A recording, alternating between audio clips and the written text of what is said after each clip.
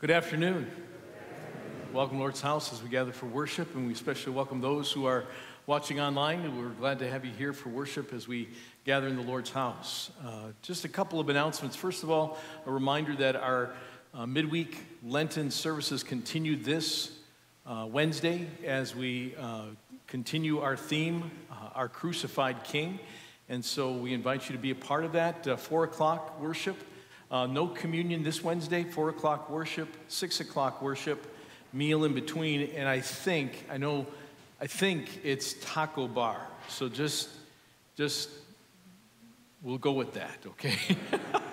Taco bar for this Wednesday. So I know we had some mix-up in publicizing that, but this week I believe is the taco bar. So those are our announcements again this afternoon. Welcome to the Lord's house.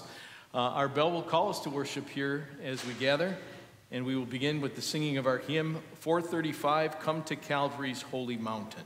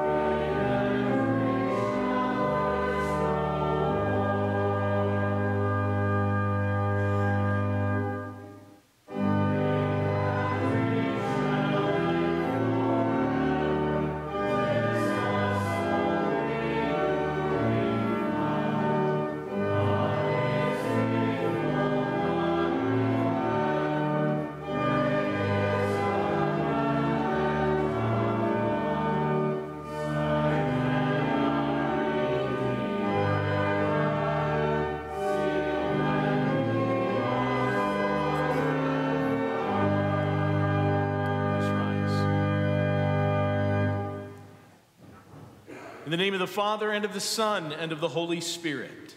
Amen. If we say we have no sin, we deceive ourselves, and the truth is not in us. But if we confess our sins, God, who is faithful and just, will forgive our sins and cleanse us from all unrighteousness. Let us then confess our sins to God our Father. Most merciful God, we confess that we are by nature sinful and unclean. We have sinned against you in thought, word, and deed, by what we have done and by what we have left undone. We have not loved you with our whole heart. We have not loved our neighbors as ourselves. We justly deserve your present and eternal punishment. For the sake of your Son, Jesus Christ, have mercy on us. Forgive us, renew us, and lead us, so that we may delight in your will and walk in your ways, to the glory of your holy name. Amen. Almighty God, in his mercy, has given his Son to die for you, and for his sake forgives you all your sins. As a called and ordained servant of Christ, and by his authority, I therefore forgive you all your sins, in the name of the Father, and of the Son, and of the Holy Spirit. Amen. For zeal for your house has consumed me, and the reproaches of those who reproach you have fallen on me. Deliver me from sinking in the mire. Let me be delivered from my enemies and from the deep waters. Let not the flood sweep over me, or the deep swallow me up, or the pit close its mouth over me. Answer me, O Lord, for your steadfast love is good. According to your abundant mercy, turn to me. Glory be to the Father, and to the Son, and to the Holy Spirit, as it was in the beginning, is now, and will be forever. Amen. For zeal for your house has consumed me, and the reproaches of those who reproach you have fallen on me. In peace, let us pray to the Lord. Lord, have mercy. For the peace from above and for our salvation, let us pray to the Lord. Lord, have mercy. For the peace of the whole world, for the well-being of the Church of God, and for the unity of all, let us pray to the Lord. Lord, have mercy.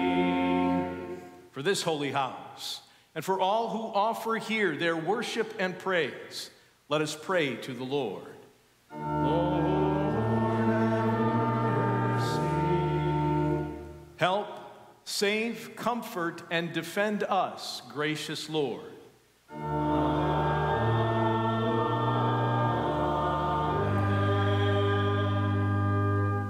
The Lord be with you. And also with you. Let us pray. O God, whose glory it is always to have mercy, be gracious to all who have gone astray from your ways, and bring them again with penitent hearts and steadfast faith to embrace and hold fast the unchangeable truth of your word. Through Jesus Christ, your Son, our Lord, who lives and reigns with you in the Holy Spirit, one God, now and forever. Amen. Congregation may be seated.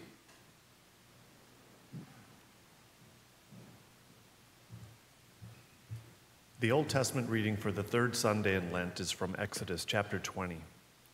And God spoke all these words, saying, I am the Lord your God, who brought you out of the land of Egypt, out of the house of slavery. You shall have no other gods before me. You shall not make for yourself a carved image or any likeness of anything that is in heaven above, or that is in the earth beneath, or that is in the water under the earth. You shall not bow down to them or serve them. For I, the Lord your God, am a jealous God, visiting the iniquity of the fathers on the children to the third and the fourth generation of those who hate me, but showing steadfast love to thousands of those who love me and keep my commandments.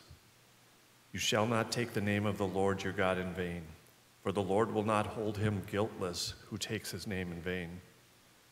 Remember the Sabbath day to keep it holy. 6 days you shall labor and do all your work, but the seventh day is a Sabbath to the Lord your God. On it you shall not do any work, you or your son or your daughter, your male servant or your female servant, or your livestock, or the sojourner who is within your gates. For in 6 days the Lord made heaven and earth, the sea and all that is in them, and rested the seventh day. Therefore the Lord blessed the Sabbath day and made it holy. Honor your father and your mother, that your days may be long in the land that the Lord your God is giving you. You shall not murder. You shall not commit adultery. You shall not steal. You shall not bear false witness against your neighbor. You shall not covet your neighbor's house. You shall not covet your neighbor's wife, or his male servant, or his female servant, or his ox, or his donkey, or anything that is your neighbor's. This is the word of the Lord. Thanks be to God. The epistle is from 1 Corinthians chapter 1. The word of the cross is folly to those who are perishing, but to us who are being saved, it is the power of God. For it is written, I will destroy the wisdom of the wise, and the discernment of the discerning I will thwart. Where is the one who is wise? Where is the scribe? Where is the debater of this age? Has not God made foolish the wisdom of the world? For since in the wisdom of God the world did not know God through wisdom, it pleased God through the folly of what we preached to save those who believe. For Jews demand signs and Greeks seek wisdom, but we preach Christ crucified, a stumbling block to Jews and folly to Gentiles. But to those who are called, both Jews and Greeks, Christ the power of God and the wisdom of God. For the foolishness of God is wiser than men, and the weakness of God is stronger than men. For consider your calling, brothers. Not many of you were wise according to worldly standards. Not many were powerful. Not many were of noble birth. But God chose what is foolish in the world to shame the wise. God chose what is weak in the world to shame the strong. God chose what is low and despised in the world, even things that are not, to bring to nothing things that are, so that no human being might boast in the presence of God. He is the source of your life in Christ Jesus, whom God made our wisdom and our righteousness and sanctification and redemption. Therefore, as it is written, let the one who boasts, boast in the Lord. This is the word of the Lord. Thanks be to God. Let's rise for our gospel lesson. The Holy Gospel according to St. John, the 2nd chapter. Glory to you, O Lord. The Passover of the Jews was at hand, and Jesus went up to Jerusalem. In the temple he found those who were selling oxen and sheep and pigeons, and the money changers sitting there.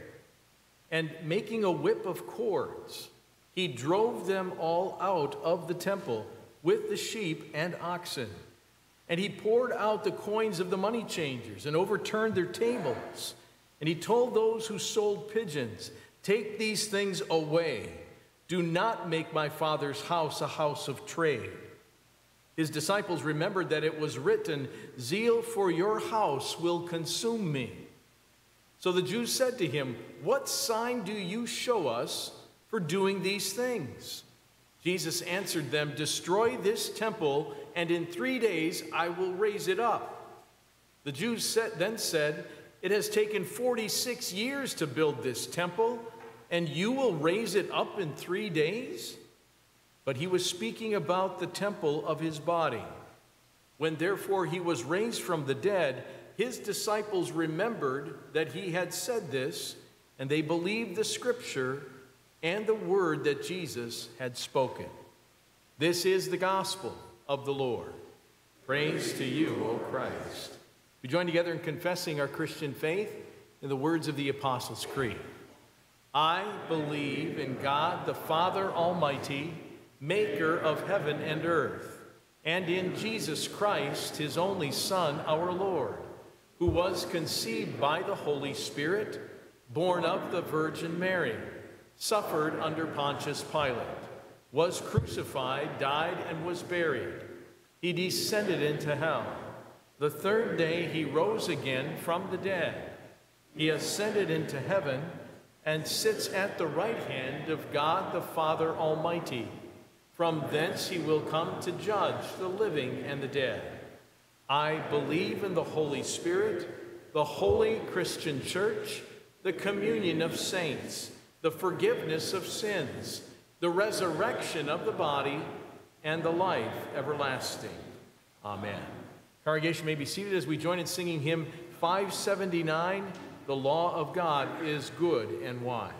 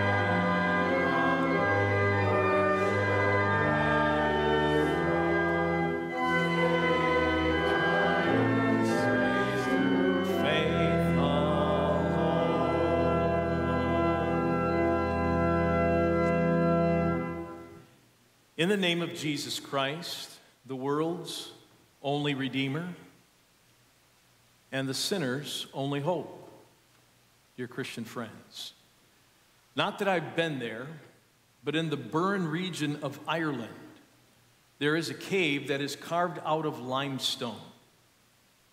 It has magnificent caverns and chasms and even a waterfall.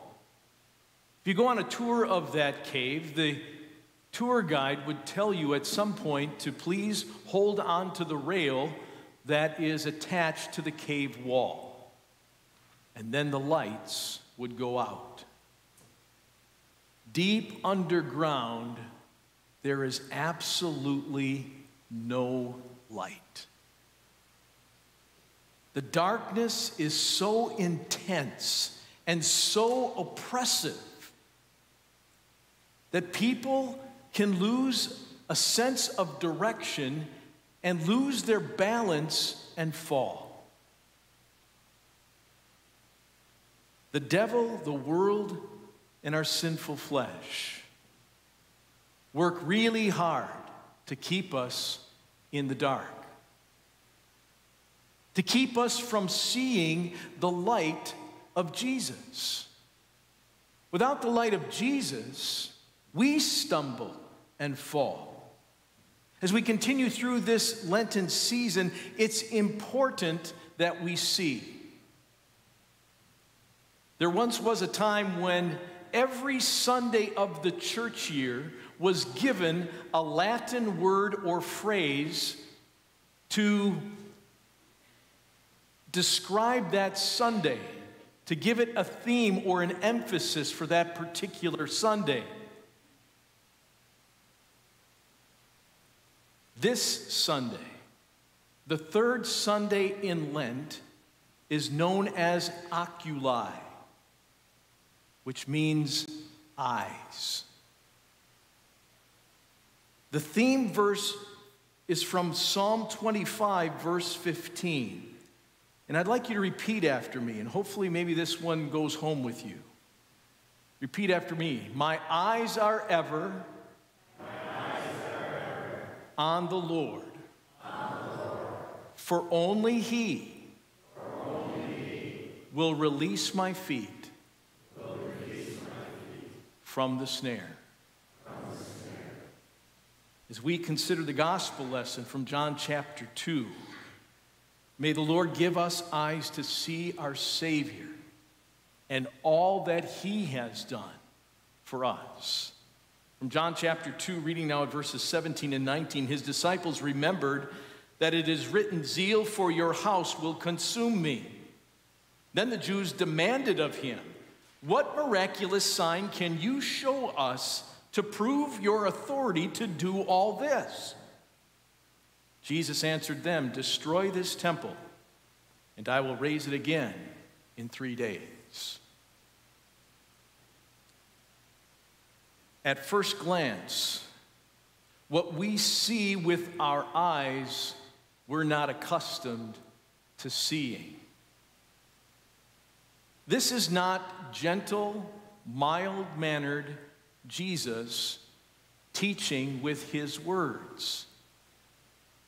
This is Jesus with whip in hand, driving out the money changers and those who are selling sacrifices. This is Jesus flipping over tables, pouring all over the coins of the money changers. What we see with our eyes is Jesus cleansing the temple. Not just to make more room in the temple, not just to make the temple a quieter place or a less smelly place. Jesus is cleansing. He is getting rid of the old sacrificial system. A system that became a person paying a tax and sacrificing an animal to make their way toward God, to gain favor with God. But this is never what this was supposed to be about. It's not about what we give. It's not about what we do. This was about what God gives and what God does for us.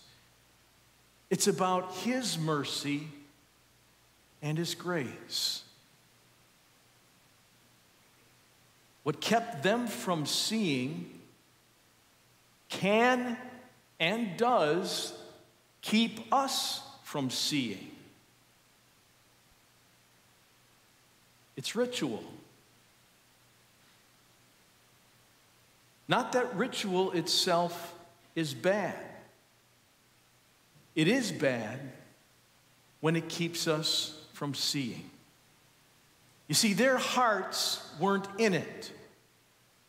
They were just kind of going through the motions. They were just checking things off the list as they went along.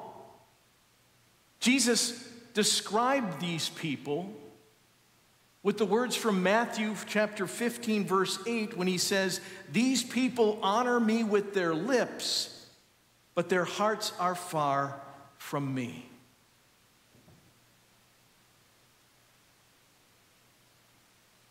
Is that, or has it ever been that way for you? That we just kind of go through the motions without giving much thought to what we say or do? Is our worship something that we just simply check off the list for the week? Satisfying our requirement, if you will? Folks, it's not about what we do or about what we give. Jesus is the very sacrifice we all need. It's what he has done for us. Jesus told the Pharisees, I tell you, one greater than the temple is here. Can you imagine how their minds must have just rattled when he said that? Greater than the temple? Are you kidding me? The temple?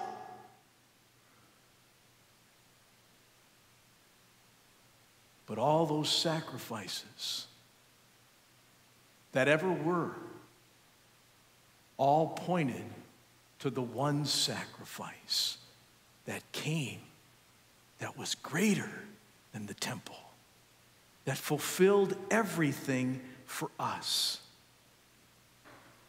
Repeat after me. Sorry. Don't repeat that. Repeat after me. My eyes are ever on the Lord. For only He will release my feet from the snare. It's in this reading of the gospel that we see our Savior's zeal, the zeal of Jesus.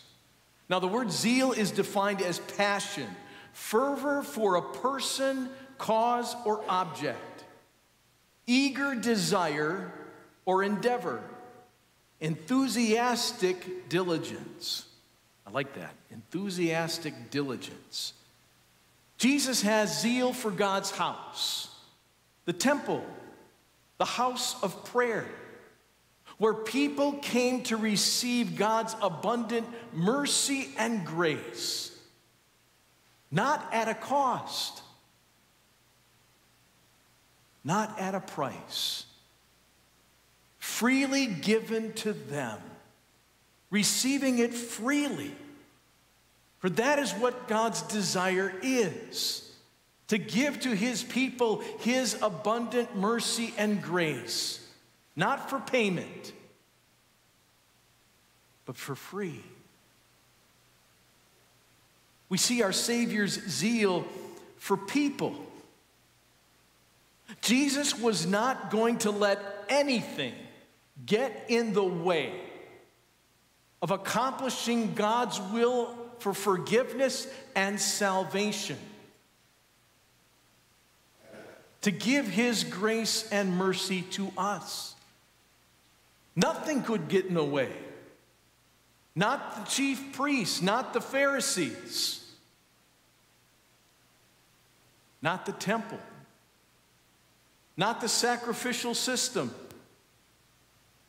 not even the cross would get in the way of his carrying out God's will to bring to you and me forgiveness and salvation in his name.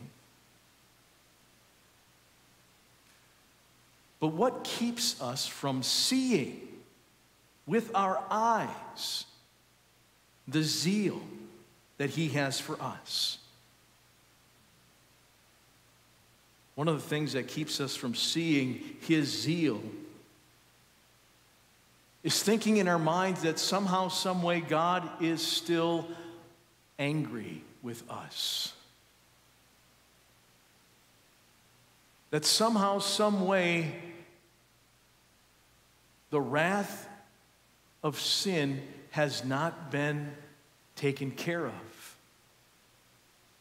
That the cross has not completely fulfilled that. And it keeps us from seeing that zeal that Jesus has for us. Another thing that keeps us from seeing our Lord's zeal is we think that somehow, some way, we have to prove ourselves worthy. Worthy of him. And so we fix our eyes on trying harder, working harder, living better, praying more, reading scripture more. None of that's bad. But it keeps us from seeing his zeal, his grace and mercy when we focus on that, when we make that the place where our eyes are locked. Doing all those things. And again, it's not about what we do. It's not about what we give. It's about what he has done and what he gives to us. Again, my eyes are ever on the Lord, for only he will release my feet from the snare.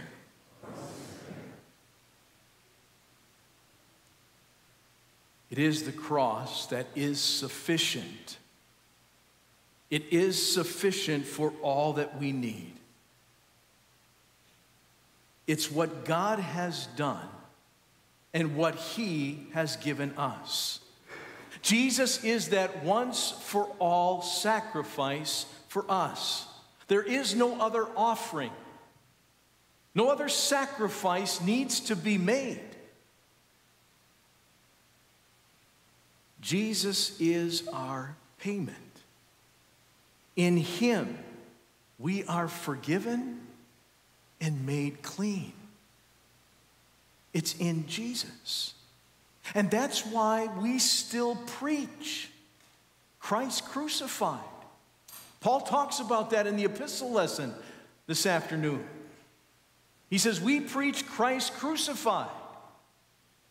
And we do that because that changes everything for us. It's Christ crucified who takes our guilt and gives us innocence. It's Christ crucified who takes the dirt of our sin and has made us clean. Clean through the sacrifice of Jesus Christ. It's Christ crucified that exchanges our condemnation and gives to us the precious gift of salvation that is ours in Jesus Christ. And it's why we gather together. It's why we come together around God's word and sacrament to be renewed and strengthened in the mercy and grace that is ours in Jesus Christ. To see our Savior and to see all that he has done for us.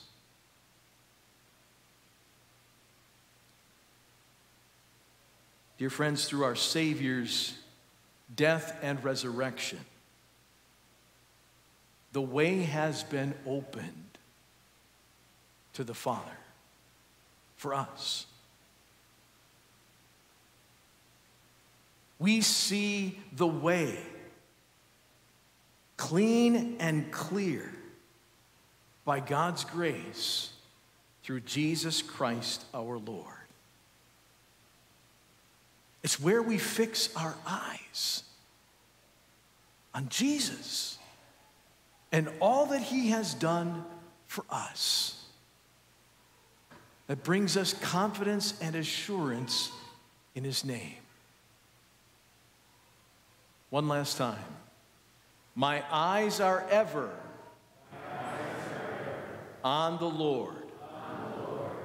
Only he will release my feet from the snare.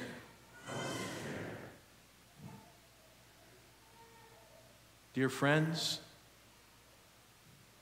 let us fix our eyes on Jesus.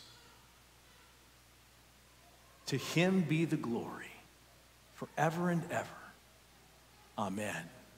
And now may the peace of God, which surpasses all our human understanding, keep our hearts and minds in true faith unto Christ Jesus, our Lord and Savior. Amen. Amen. Our service continues with the prayer of the church. Let us all rise for prayer.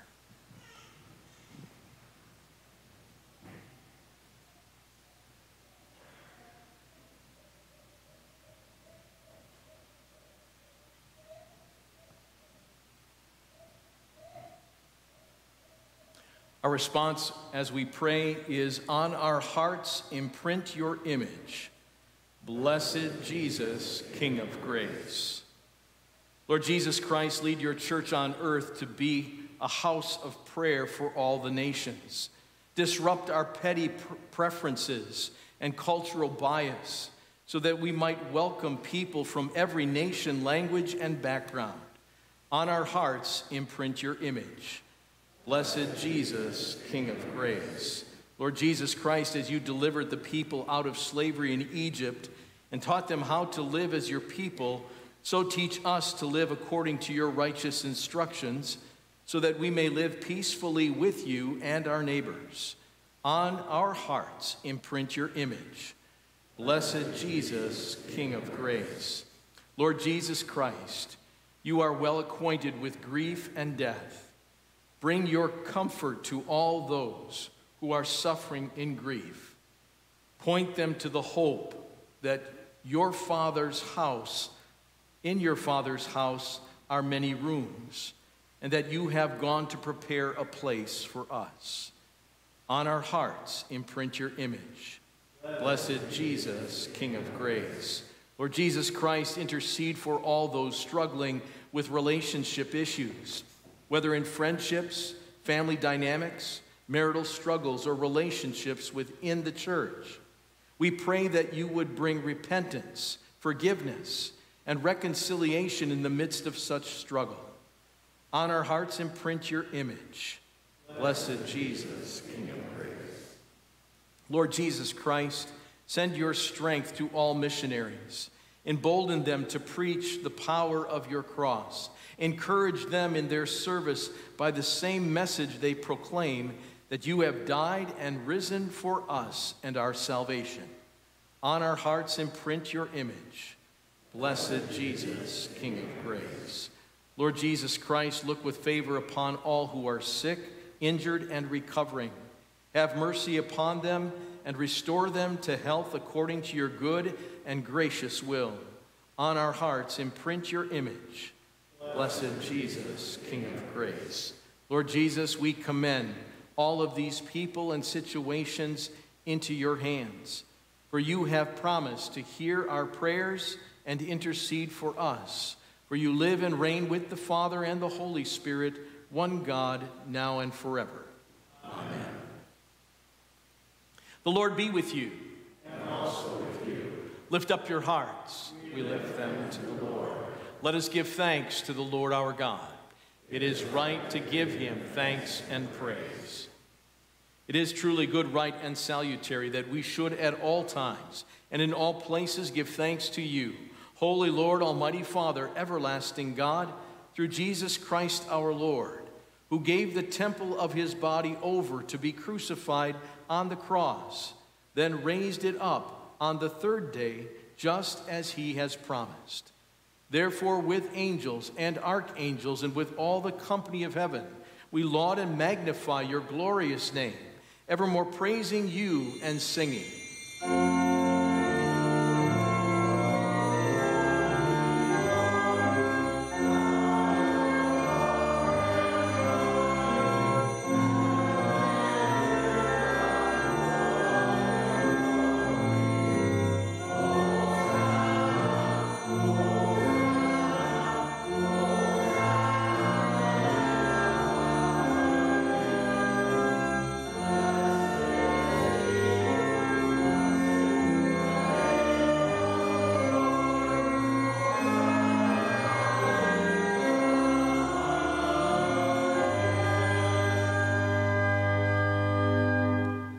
Our Father, who art in heaven, hallowed be thy name.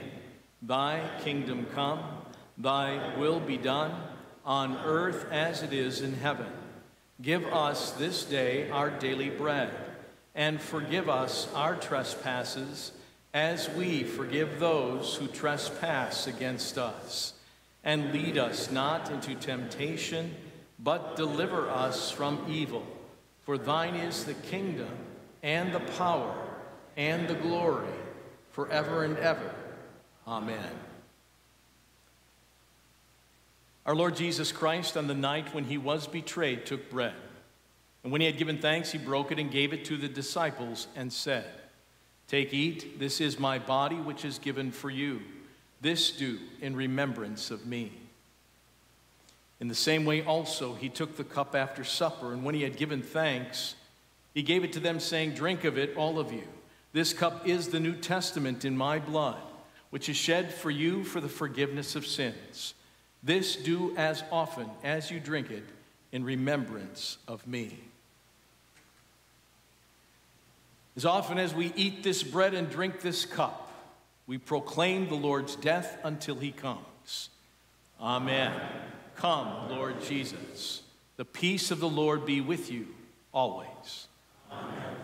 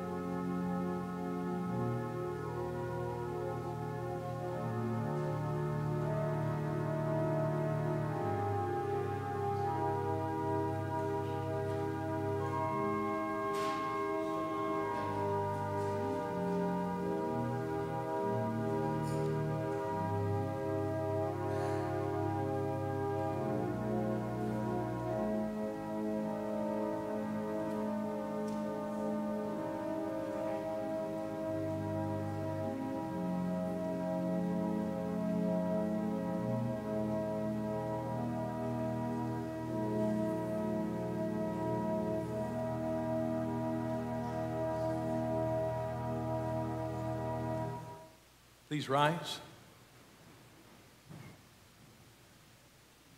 The body and blood of our Lord Jesus Christ strengthen and preserve you in body and soul to life everlasting. Depart in peace and with great joy. Amen.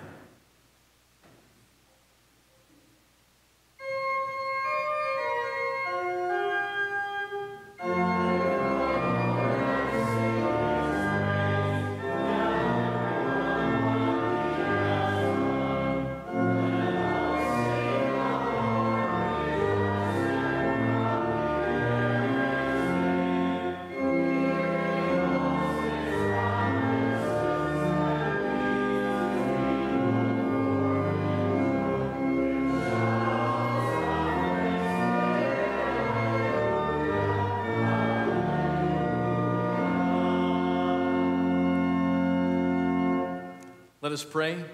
We give thanks to you, Almighty God, that you have refreshed us through this meal. Keep us steadfast in the true faith, ever hearing and proclaiming Christ crucified for all. Through the same Jesus Christ, your Son, our Lord, who lives and reigns with you in the Holy Spirit, one God, now and forever. Amen. The Lord bless you and keep you. The Lord make his face shine on you and be gracious to you. The Lord look upon you with favor and give you peace.